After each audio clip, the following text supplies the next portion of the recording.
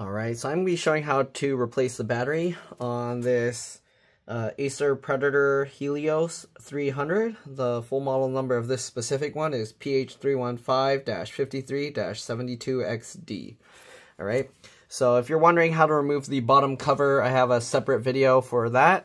Alright, it's actually pretty simple to remove. Anyways, we're going to go ahead and replace the battery now. Hopefully it's just a battery issue because when we plug it in, the battery never charges. It just stays at 0.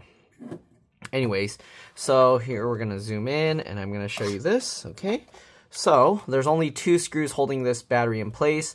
First thing you want to do is actually disconnect the battery. So this thing has little wings on it. So I just use my fingernails and then just wiggle left, right, just slowly like this.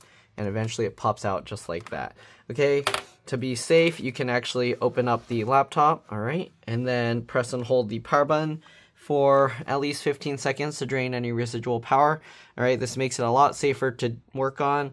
But if you're just replacing the battery, you probably don't need to do this. I mean, 15 seconds is not too long, might as well do it. But usually the only time I hold the power button for this is if I'm replacing the LCD, LVDS screen, connector, or anything like that. Okay, so if you're messing with this connector, you definitely want to press and hold the power button. All right, anyways, we're just going to be pulling the battery out.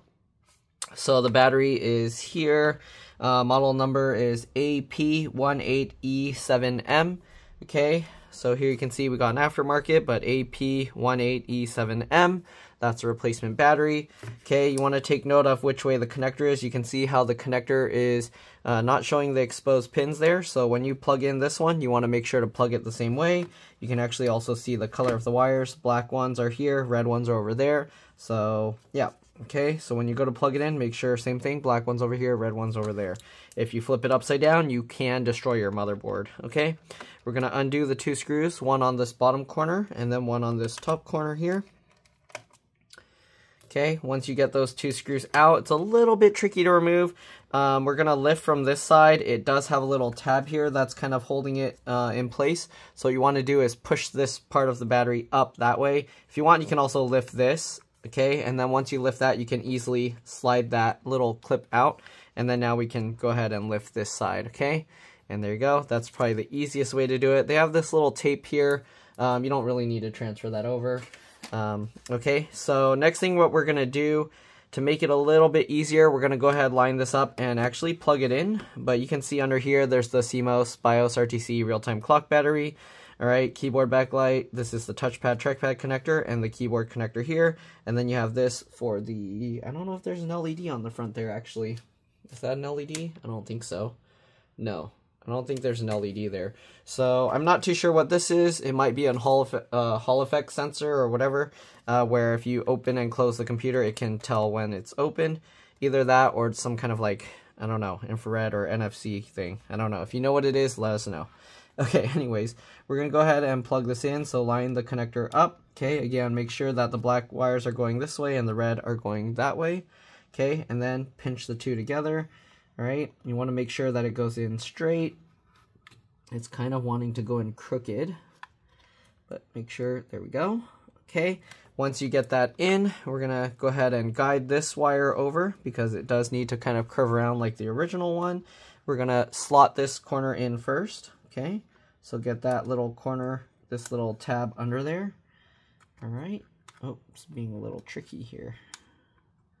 All right, so get that under there, then lower that down, and then this side, get that corner in there, push that forward, and lower that down. All right, these 2 should line up. You can see this cable's over here, just move that out of the way.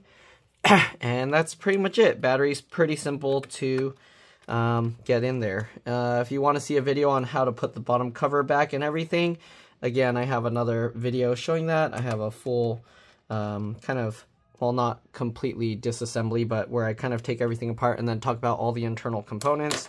So if you want to see that, then watch that video. Okay, but anyways, let's go ahead and flip this over.